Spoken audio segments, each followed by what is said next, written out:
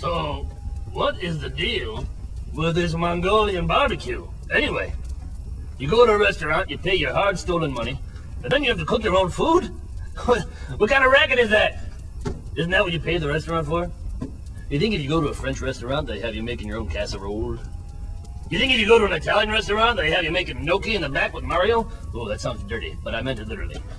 But if you go to a Mongolian restaurant, you gotta cook it yourself. Like you're a freaking barbarian. Like that's what you think barbecue means, barbarian. Then you'd have to pick the ingredients you want cooked. Isn't that what you paid the restaurant for? Am I so wrong here? How am I supposed to know what sauce goes well with shredded chicken?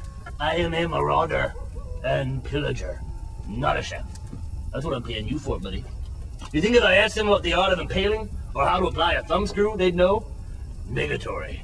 That's what you are paying an expert like me for. I'm paying you to cook my meal and to know what goes good with what. Out there, I'm a killing machine. You shut up!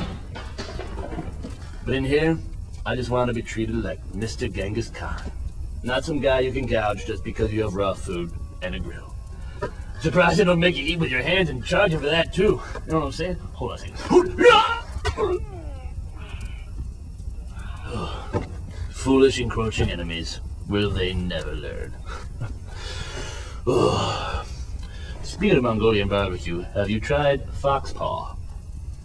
Just the paw itself. I mean, the rest of the fox we ate, but we saved the paw for our special guests. It is not only lucky, but surprisingly delicious. It tastes like a peanut butter cup of some kind. You'd be surprised. No, really. I'll save it for you, because you're my guy. By which I mean, I'm going to eat you later.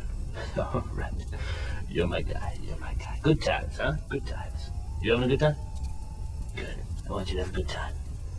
In your last 45 minutes on Earth. Okay.